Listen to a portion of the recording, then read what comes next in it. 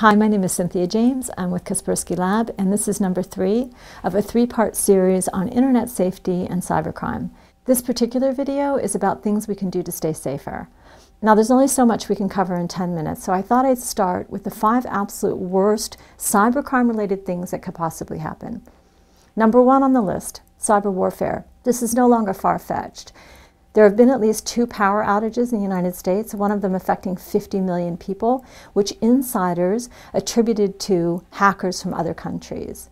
Number 2, cyber stalking of you or someone that you love. Number 3, significant financial loss. Now, there's a little bit of a misunderstanding about what banks will and won't do here.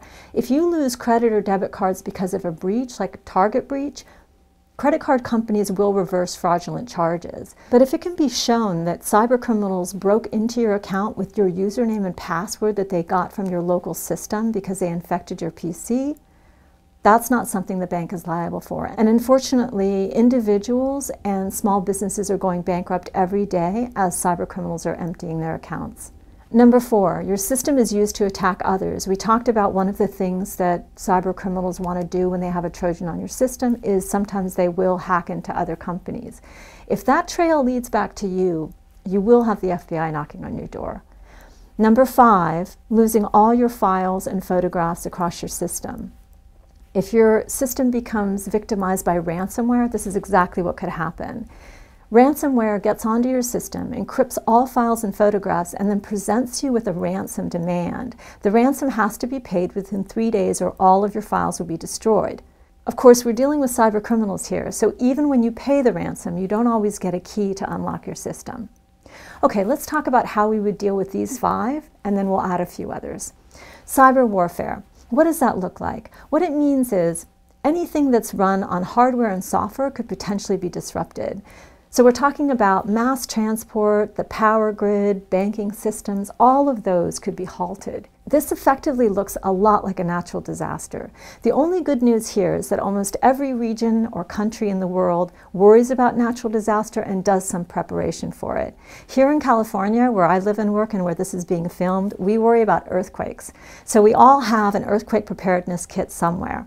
What cyber warfare does is just suggest that we double down on disaster preparedness. That's the best we can do. Number 2, cyber stalking. The best prevention for cyber stalking is awareness and trust in authority figures. If the most vulnerable populations, young kids, teens, college age, the elderly, if they know what to expect out there and the kind of greenfield opportunity that the internet provides to predators, they'll be much more aware of themselves being scammed. As for trust in authority figures, they need to know that law enforcement takes these things very seriously, and if they're being cyber extorted, it's happening to lots of other people as well. Number 3, significant financial loss. This is where it's very helpful to add additional security triggers to every financial institution that you connect with online.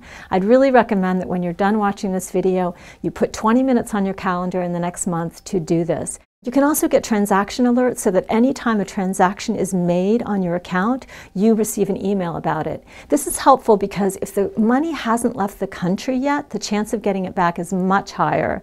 Once it's left the country, it's very doubtful that you'll be able to recover it. Also, you want to make sure that you're using very high quality AV because you're counting on the fact that your system is updating 10 to 20 times a day. The free AV companies, they don't really have the resources to do this. And make sure that you have auto patching on for all of your very popular applications. Things like Java that are on 3 billion systems and Microsoft Windows, those are really tempting to cyber criminals. So you should be receiving those security updates, in other words, security patches on a regular basis, and it should be a priority for you to restart your system or whatever you need to do to make sure that they're in place. Number 4, your system is used to attack others. You can actually turn on alerts on many firewalls, software or hardware firewalls, that'll look at where outbound traffic is going, and they'll send you an alert if anything in your network is infected. So for instance, if one of your children's PCs gets infected on your network with a Trojan, a firewall would be able to say, this PC is trying to communicate with a known bad site. So that's a really useful feature to turn on. Number 5, losing all your photographs and files. All of us now should be using automated backup There are lots of services out there. Every computer manufacturer offers them. I use an independent service that charges $50 a year for every PC. It's continuously updating in the background. So should I lose a disk drive or be compromised by ransomware, I wouldn't have to worry about it. So that's our list of the top 5. Let's add 3 more. Number 6, cultivate patience. I know this is hard in the world we live in today with instant gratification everywhere, but it's going to take a couple extra seconds for your AV to check every file that you try to download from the internet or every removable media that you plug in, but it's worth it.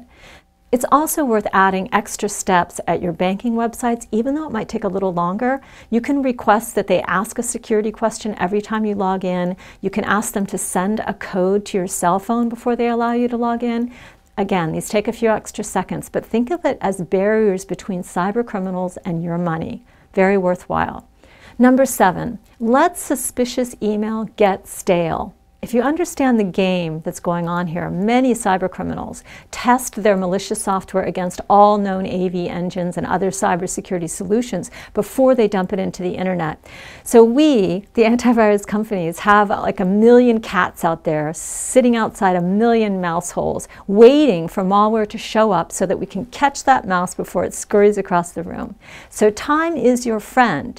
If we don't know the second that it hits the internet that it's malware, we will know within a few minutes, and certainly within a few hours, and definitely within a few days. So if something comes to you that looks a little bit suspicious, just leave it alone for a couple days if you can. By then your antivirus should be saying there's something wrong with this email, deleting the attachment, or not letting you go to the website. Our last point, number 8.